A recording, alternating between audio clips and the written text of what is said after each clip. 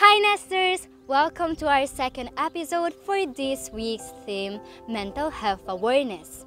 In today's episode, we'll be exploring and learning about what worry and rumination mean and how to overcome it.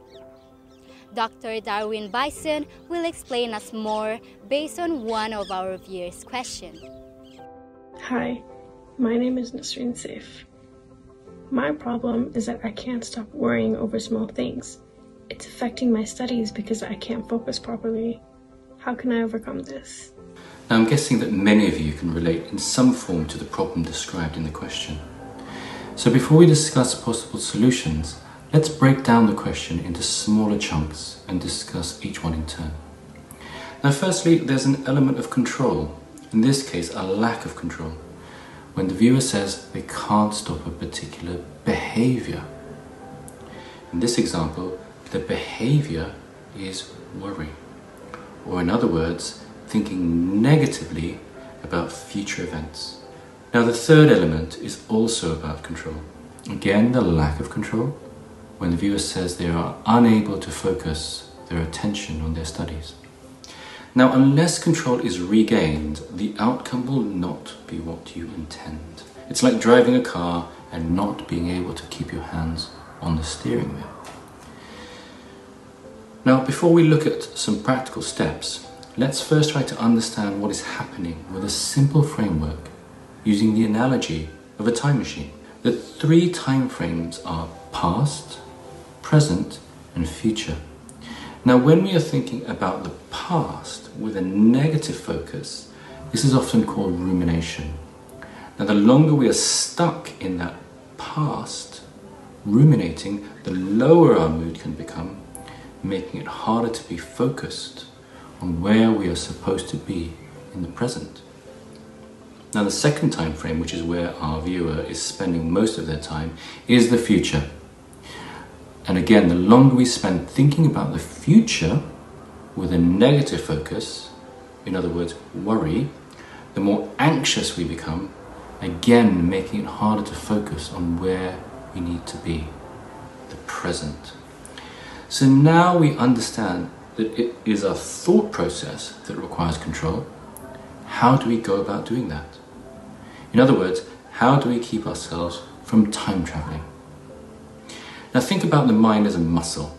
The stronger the muscle is, the more we can hold a position. So the first tip is to notice when your mind muscle is not holding the desired position, in this case, focusing on their studies. Once you notice this, try to go back and hold that position for as long as you can. And every time you notice your mind has time traveled, bring it back to that present moment. The more you exercise your mental muscle, the stronger it gets, and the more likely you can hold your attention on what you intend it to focus on. Now, the second tip is related to worry itself, and you need to ask yourself a series of questions. The first of which is there something I can do about this immediately? If so, then do it. Is it something that can be either delegated or scheduled for some time in the future? If so, then do it. Is it something that I can never ever do something about? If no, then let it go. And again, refocus on the present moment.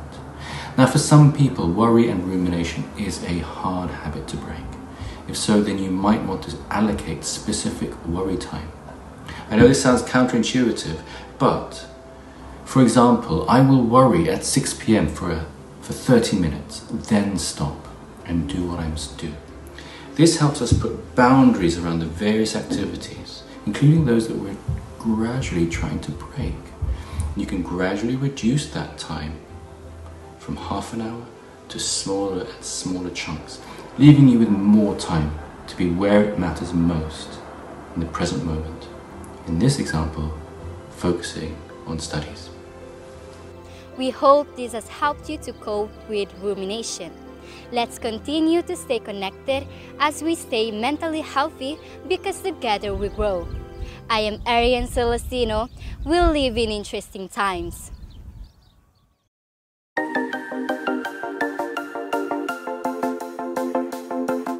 We hope you enjoyed that video. If you found it valuable, please make sure to give it a thumbs up, share it, and subscribe to our channel.